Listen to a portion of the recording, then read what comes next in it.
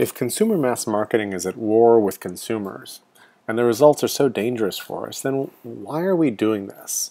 Why do we continue going down this path? There's a bunch of good reasons. First, everybody else is doing it.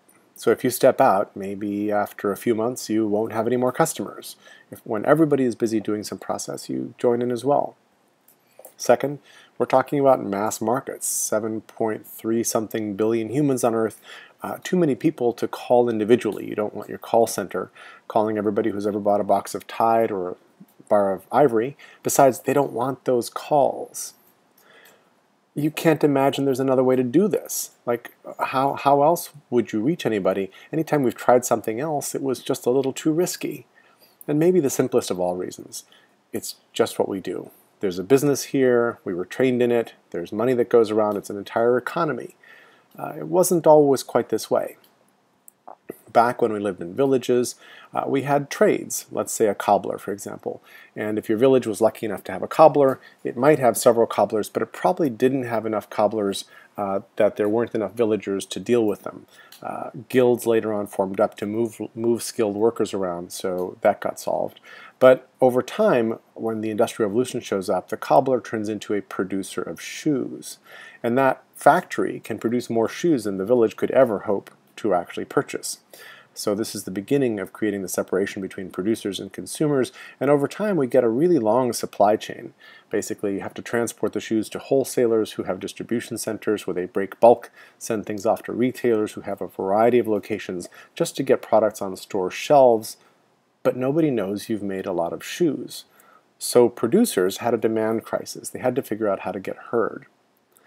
That started as classifieds. The goods ship wholesale is going to dock at key number 5, bearing a shipment of rum and gunpowder from Jamaica, and that eventually turned into the much more sophisticated system of marketing departments that hire ad agencies, that sometimes even hire independent film studios to make the equivalent of a 30-second movie with the equivalent production quality, that then gets sent out through multi-channel distribution to land on our devices and in our spaces, just to tantalize us to go into a store and buy product A instead of product B. And you can see how circuitous this is.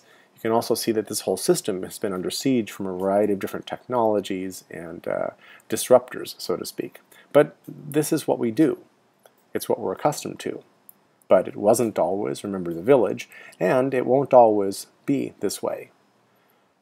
It used to be, back in the village days, that we lived in community mostly on the commons, and communities had resources, indigenous wisdom, that let them know how to live with each other and how to live such that the resources that they really depended on, whether it was fish or forests or bison or whatever, were actually plentiful year after year. In some places, they screwed that up, and then civilizations would die. When the Industrial Revolution came in, this notion, this concept of how to see nature really was pushed aside, and producers started looking at the earth as a source of plentiful natural resources, things that, if you could sequester them, you could prevent other competitors from coming in and taking your market. So you were looking for monopolies of different kinds. They also had a monopoly on talking to those people who increasingly became consumers. We were sort of minimized into that role, partly because the media were one way. Everything was broadcast. First newspapers, then magazines, then radio, then television. All were one-way valves where the people really couldn't talk back. There was no means of talking back. And as we all know, that's changed dramatically.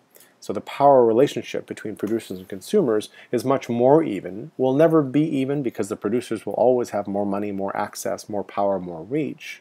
But people can get together and do extraordinary things these days. One of the implications of this shift is that the people inside the producer companies need to come out and act as peers in the marketplace and be in authentic relationships with us. This may be sort of a foreign language because there's so many people, but really this is a rehumanization of capitalism. It's a really great thing that we're going through. What it does is it points to the importance of relationships. So we really have to think about what does it mean for a company, a large multinational, to be in authentic relationships? How does technology influence those changes? All of these questions raise really beautiful whys that are much more interesting than this is just the way we've done it before. Thanks for joining this RexCast about the relationship economy.